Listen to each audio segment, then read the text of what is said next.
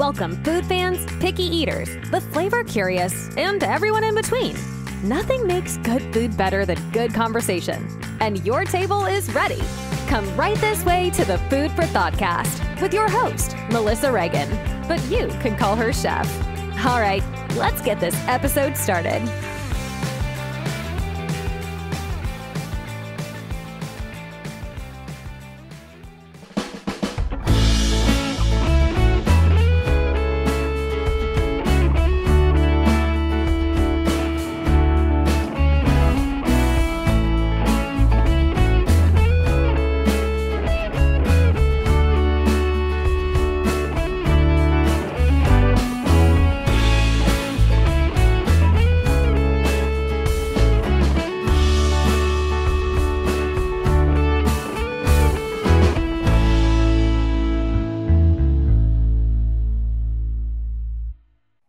Hi, and welcome back to the Food for Thoughtcast with me, your host, Melissa Reagan.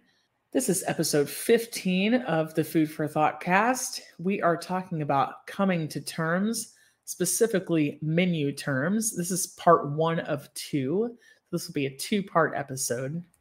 Have you ever been to a restaurant and not understood what you were reading on the menu? Have you ever read a menu description and been really disappointed when the food that you were served didn't match? What are the terms you should know and why? Why do chefs use some words rather than others? This is today's Food for Thought. Grab a seat. You got here just in time to discuss wordsmithing. One of my favorite food jokes, if you've been listening to the show, you already know it. And if this is your first time joining in, thank you so much for listening.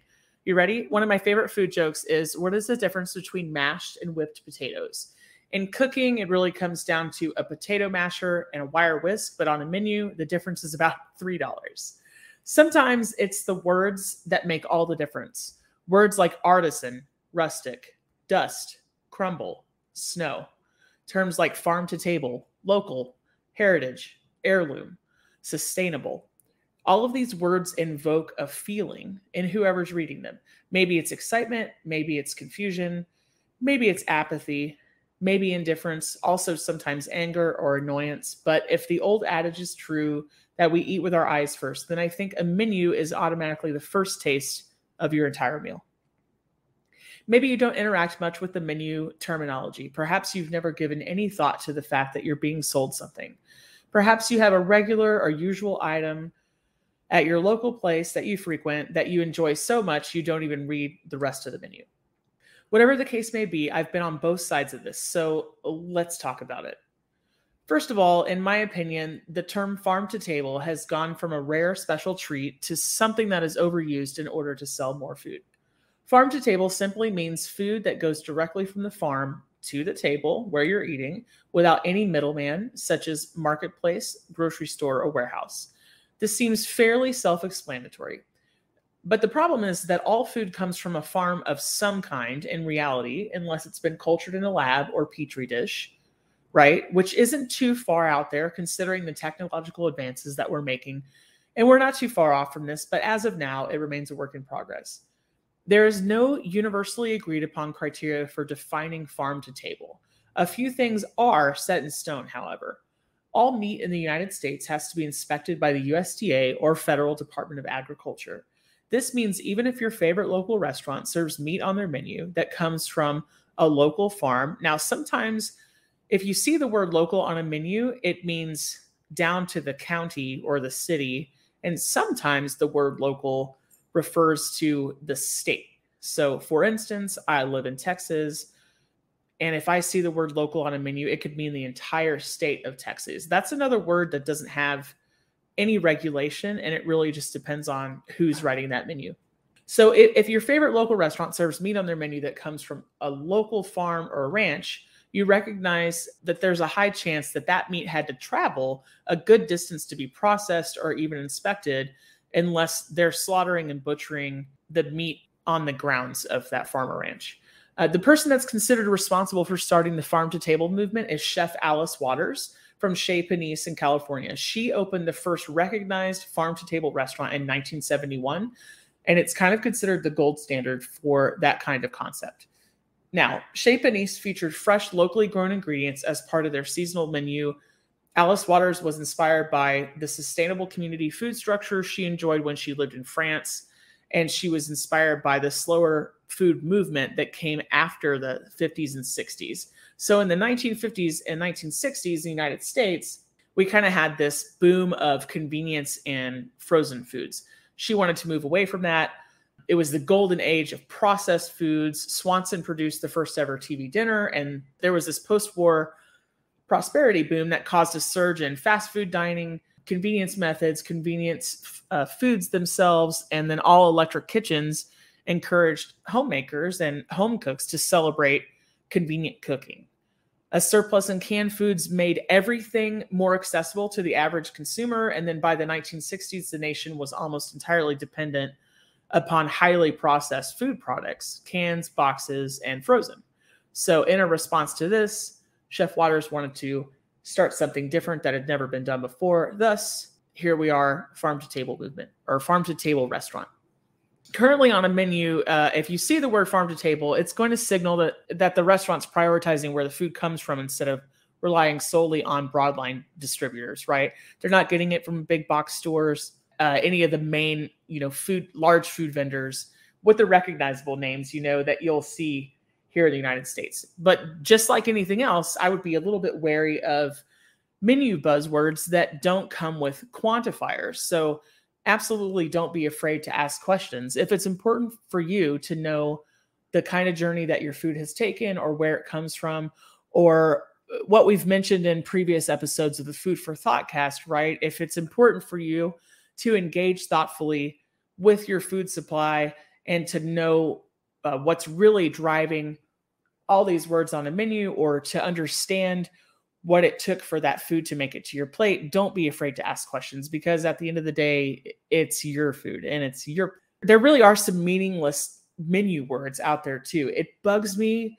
a ton when restaurants use the word chef driven to describe their menu. Like, okay, if you have a chef, or even if you're a chain or a franchise, then your menu is still chef driven. It's just coming down to mincing words here.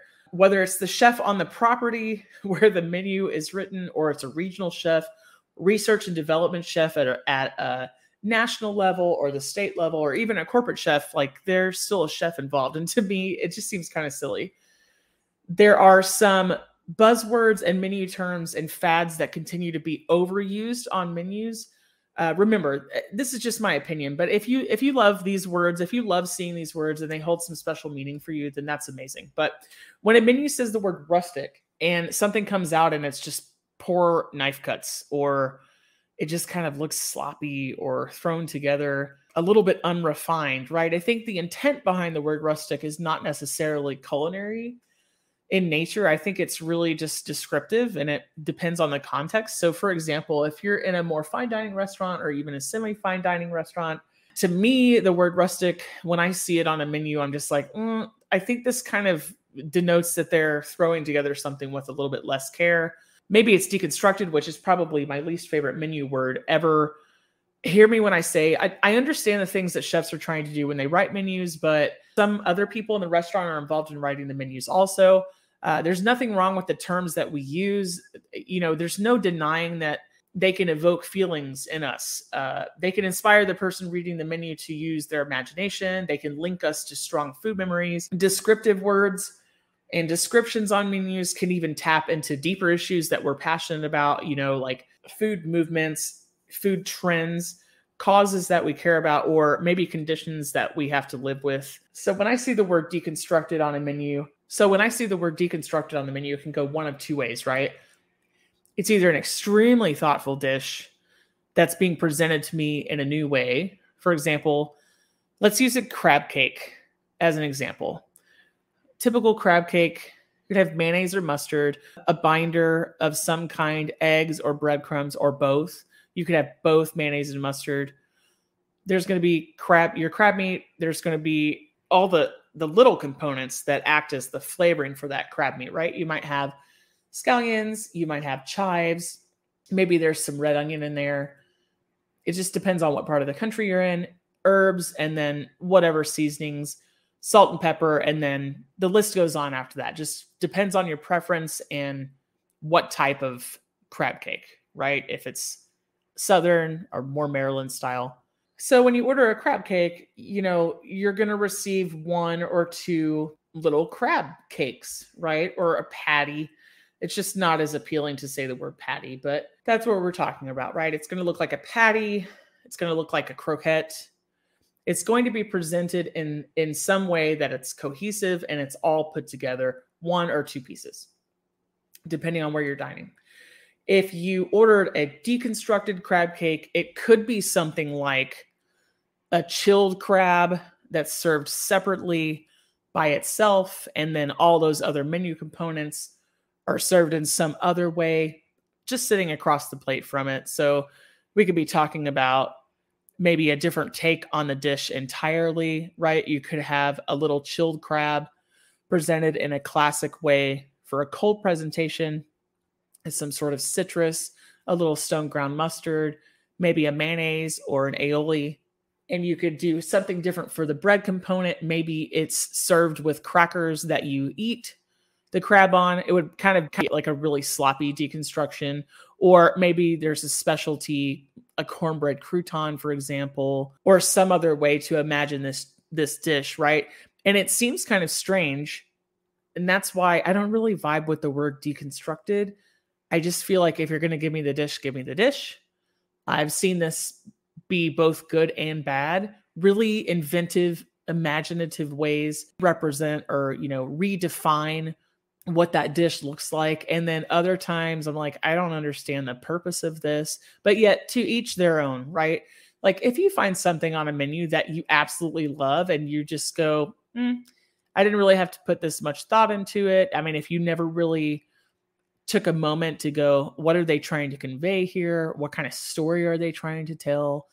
Then excellent. There's really no right or wrong here, but I just want you to understand what some of the menu words mean, where they come from, and how to approach these terms when you're out to eat, when you're reading a menu. One of the things that I notice a lot on very high-end fine dining menus is that descriptive words become filler. For example, if I order something that has a crumble or a dust, and somebody's taken a solid food and used it to garnish other food, and there's really no meaning behind that, I just hate that. It seems so silly. It seems contrived. It really seems like a waste of time. So I'll give you an example. If I were to order a soup, and let's say that it came with a corn dust, or that's the description that I read on the menu. I won't name the place, but that is an actual experience that I have had. And I received the soup and it had extremely dry cornbread crumbled on top. It's just fanciful words there's just zero purpose for including the foods that are made that way. It just seems odd. You see a lot of menu wordsmithing coming down to what kind of message the restaurant is trying to get across. Are they trying to say, we included this item in a dish because we're healthy? Are they trying to say that they're sourcing food in a sustainable way? Are they trying to convince us that they're operating from a place of integrity? Are they being transparent? What are the words that we're noticing, right? Like, what are they trying to sell to us? And how is the story being told? Do they want us to know that they're promoting veganism, niche foods, trendy foods, heirloom crops? Is it organic? Are they giving credit to where the food comes from because they're supporting local businesses? Or are they just saying that something's local because some consumers consider this to be more valuable, more approachable? They consider it to be more desirable. And, as a consumer, as a person who's reading a menu, what makes you want to eat something more on a menu? Is it knowing where it's from or how it's made? For example, maybe you're scouring a menu for the words gluten-free because you require foods without gluten, maybe due to an allergy or a medical condition. Maybe you've gone gluten-free for other reasons, but whatever the case may be, this is a pretty common menu buzzword, to the point where a lot of menus will describe foods that have always been gluten-free as gluten-free by using special graphics, a visual key, or subscript, because they know that this term is really, really desirable to a lot of consumers. And so they're trying to drive that traffic on purpose. Okay, I don't need a restaurant to tell me that yogurt is gluten-free when it's always been gluten-free. This is not like a new discovery, but it's all about what's important to you. Do you care about where your food comes from? And it's not a good or bad, right? It's not a right or wrong. It's really a spectrum of what works for you. If you don't care about where it comes from, that doesn't make you a bad person by any means, right? But the menus are being written a certain way for a certain reason. Do certain places make you excited when you see them on a menu? Is it really important to you that your steak is from Snake River Farms, for example? They originated in Caldwell, Idaho. Does it really matter to you that your salmon comes from Copper River? That is to say that it's Alaskan. Do you care if your chicken is from Smart Chicken in the heart of the Midwest? This is air-chilled chicken. What sets it apart is that a lot of grocery store and a broadline distributor chicken is pumped up with saline, where this is air-chilled, and it will actually plump when you cook it rather than losing liquid. It's just all about the way that it's processed and stored. Do you prefer American-made wines? Do you prefer American cultivated and grown products? What about heritage pork, like the Berkshire pig? The Berkshire pig, for example, it's the oldest identifiable hog breed. It dates back to England in the 1600s, where it was rumored to have been discovered by Sir Oliver Cromwell. You might have seen it on a menu. This is what it's referring to. It's really rich and succulent. It's really, really clean tasting. But if you saw this on a menu, would it make a huge difference to you? Like, would you be more apt to order a pork item if you saw that it was Berkshire? Maybe you're passionate about issues like fair trade practices or responsibly sourced crops, organic foods. Maybe you are passionate about movements like clean eating or slow food movements. Maybe you are passionate about things like foraging and wild caught, sustainable fishing practices. What is sustainable fishing, right? Like, what is sustainable seafood talking about? What is this word talking about when we see it on a menu? So according to the Ocean Wise Seafood Program, seafood is the primary source of food for over 1 billion people. However, 4 out of 10 fish are caught by bycatch. That means that fish was the unintentional catch of whatever fishing project happens. This is bycatch. It means something else got caught in a net that they weren't intending on catching.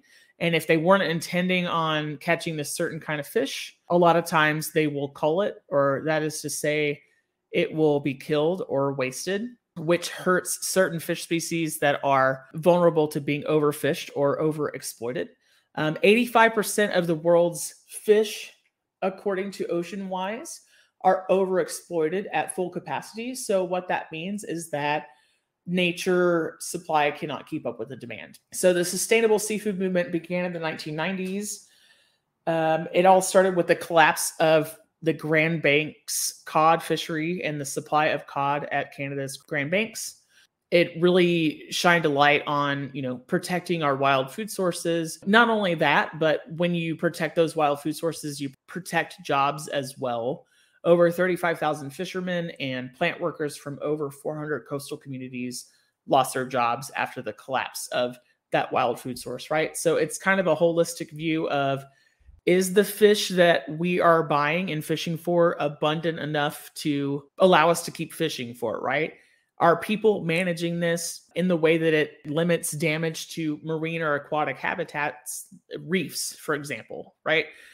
Are we limiting bycatch on things that are non-target? So when they say it's non-target, if they're fishing for, we'll say smelt with a net, are they accidentally catching more endangered and, more at-risk species with a net? And then what are they doing with that afterwards? So that's just a little look into what it means when they say that when a menu says that their seafood is sustainable. Maybe you want to support a local farm or a ranch that you have a connection with, right? Maybe it's really important that a farmer or a rancher that you personally know, maybe you know that their food is being used on a menu near you and you want to support them. I think that's an amazing way to support a local business by proxy. And then on the other hand, maybe you stay away from foods that have been identified by previous buzzwords that might have lost their buzz to you. Maybe farm raised leaves a bad taste in your mouth. See, I love food puns. You see what I did there? Maybe you've seen the word farm raised so many times that it means nothing to you. Maybe the word flash frozen was desirable at some time in our, nation's history of how menus are written, right? Maybe the word flash frozen used to signal quality to you, but now you stay away from it because you don't want anything that was previously frozen. I would love to hear from the listeners about what your favorite and least favorite menu words are. Which ones inspire you? Which ones excite you? Which ones confuse you? Which ones even amuse you? One example for me is generous portion. What exactly is the implication here? Does that mean that every other portion on the menu or every other portion in the history of portions is selfish? And it's so relative, right? What's considered generous? Signature items. What does this actually mean? Signature for whom? Artisanal. Artisanal is just a word that means made by hand. And when you think of artisanal trades, you're thinking of like blacksmithing and, cloth textiles and artisanal bread making, things like pickling, preserving, canning. All of these are artisanal methods, but I think that menus overuse this word and it doesn't actually mean in every context what it should mean. Award-winning is one that makes me giggle. Unless you're listing the award underneath the menu item, then where is it? Is it hanging on the wall next to your table? Is it posted near the front door? Maybe it's near the bathrooms. I just think it's silly. That one just makes me laugh.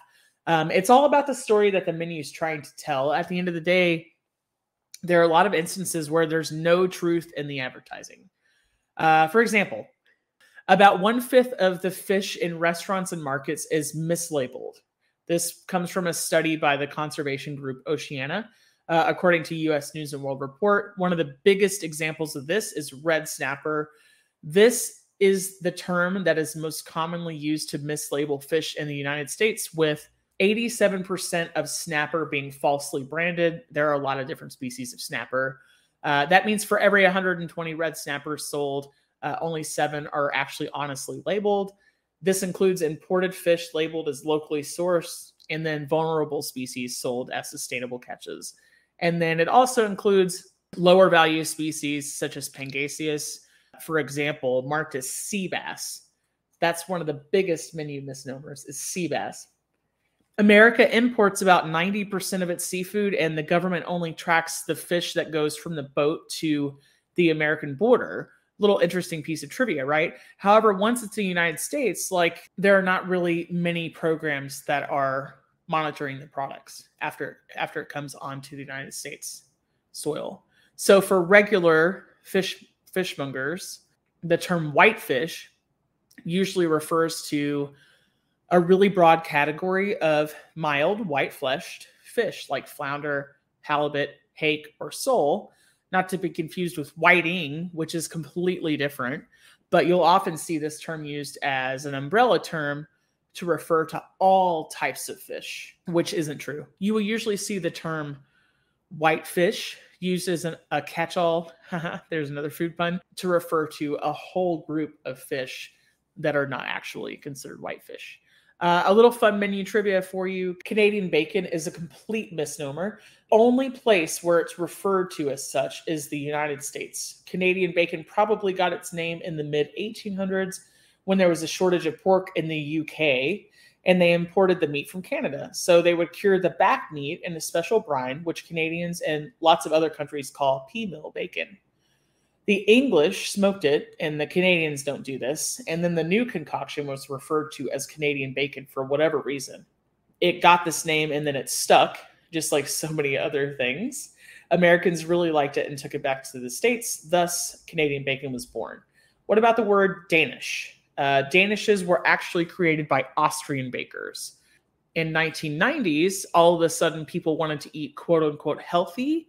So there were all these new buzzwords that had to be invented to let you know that the food that you were eating off the menu was not going to kill your heart and liver and was actually good for you. This includes huge booms in the use of the words wholesome, fresh, and natural, which have no governing regulations whatsoever. And they can be so broadly defined that they mean nothing by the time you see them on a menu. It's so important to know about your food, where it comes from, and how it's prepared. But at the end of the day, it's really up to you. There's some different approaches to menu writing that I want to discuss. There's a very minimalist approach where, let's say, for example, you're ordering a steak dinner and it simply says something to the effect of watercress, ribeye, frites, right? It could be separated by little dashes, maybe dots, maybe a comma. It just depends on how stylized the menu is, what kind of menu is, and what kind of place it is, right? So they've listed these 3 items and they're kind of leaving the interpretation of this dish up to you, your imagination, and your menu knowledge. And you kind of have to put it in its own context. Instead of telling you the ribeye is certified Angus from the Midwest, it's a 14-ounce pan seared. It comes with Belgian-style frites. We've seasoned them with Himalayan pink salt. There's a black garlic and chive flower roux and a small watercress and frisee salad with Meyer lemon vinaigrette. Or maybe, you prefer even more poetry, right? Like, this is where the storytelling comes in. Maybe you want to know that your steak's mother's name was Bertha, the farmer's name was Brian, and it was slaughtered on a Wednesday. It's going to be briefly kissed by cast iron, hand-carved, and then gently nestled on a whimsical bed of foraged greens, and then partnered with potatoes and dancing with an infused mayonnaise that we made in-house. Really, I know this sounds silly, but this is where we're at. You either have all or nothing when it comes to a menu. Does it matter to you how descriptive it is? Does it matter to you what terms are used? At the end of the day, consider what you want and need. There's no wrong answer here. But most of all, enjoy your meal. I hope that this helps you, navigate some terms on menus and maybe have a behind the scenes look at how these terms came to be. I hope this gives you a little bit of at least entertainment and a little education, as always, about the words that are used on menus and why. I want to tell you about a special promotion that the Food for Thoughtcast is running throughout the month of June. Previously, on an episode featuring Kennedy Bauer as our guest, we highlighted the North Texas Food Bank and the work that they do to fill in the gap when it comes to food scarcity and food deserts, and really, making sure that everybody can eat and nobody goes hungry when there's not enough food to go around. During the month of June, I'd like to challenge all of our listeners to really take it to the bank, that is the food bank, wherever you live. If you visit www.foodforthoughtcast.com/blog/take it to the bank where you live, you'll see a blog post there that helps you find state-specific resources about how to help. Now, all throughout the month of June, I would love to see submissions from listeners of a screenshot of a donation that you've made to your local food bank or local food charity. Of course, please edit out any important banking information or personal information. All I need to see is your name and the amount. By the end of the month of June, I'm going to personally match the highest donation here for the North Texas Food Bank. Not only that, but the person who donates the most, wherever they may live, is going to receive a box full of Food for Thoughtcast swag, as well as a signed copy of Chef Steven Gonzalez's book, Get Your Grub On. So I think this is going to be a very exciting promotion for the month of June, and I encourage you to get involved. You can send screenshots to our direct messages at Food for Thoughtcast on Instagram or the Food for Thoughtcast on Facebook. You can also send contest submissions to foodforthoughtcmc@gmail.com. Remember, you have the entire month of June to determine how much you'd like to give, how involved you'd like to be, where you live. I think this is going to be a great way to not only encourage you to help fight hunger locally where you are, but also I hope that our listeners can really drive the amount upward that is donated so that I'm able to match a really generous donation at the end of all this for the North Texas Food Bank. Thank you so much for listening today. That's a wrap for today. Until the next episode of the Food for Thoughtcast, make good food, eat good food, share it, and be kind to one another. Thanks so much for listening today. You are part of what makes us special, and we are so glad you joined us. Don't forget to rate, subscribe, and leave a review. Just like food, delicious podcasts are better when you share them with others. Come back for seconds wherever podcasts are served, and we'll catch you in the next episode of the Food for Thoughtcast.